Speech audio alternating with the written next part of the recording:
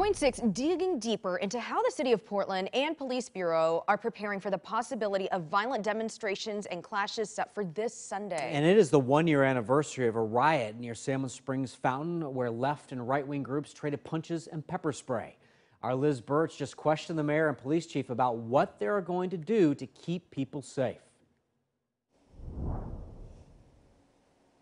Yeah, Dan, I asked the mayor to name the groups that were coming. He turned that question over to Police Chief Chuck Lavelle. The police chief said he didn't think it was appropriate to answer that question. We want to show you some video right now. Now, the police chief did say many times when we've seen groups with different affiliations clashing with each other, it's often been violent. In a press release, Portland Police Bureau says in the past when people have gathered to confront each other, they've also shown up with dangerous items.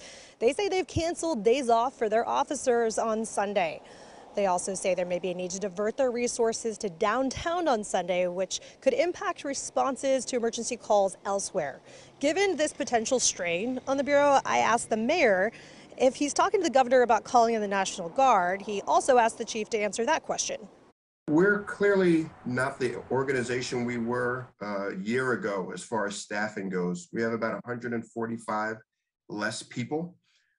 But within the resource constraints we have, we are preparing and working with partners to include Oregon State Police and local partners from the metro area to put together the appropriate resource package for this weekend. So I guess to clarify, have any conversations happened with the governor about calling the National Guard? No, not at this point for this particular event. Mayor Wheeler said he thinks the city's efforts to hold people accountable in destructive demonstrations have been effective. Earlier in the day, the city held a community gathering to denounce hate and violence. Coming up in the next hour, you're going to hear what local leaders had to say then. But for now, live in Portland, Liz Birch, KOIN 6 News.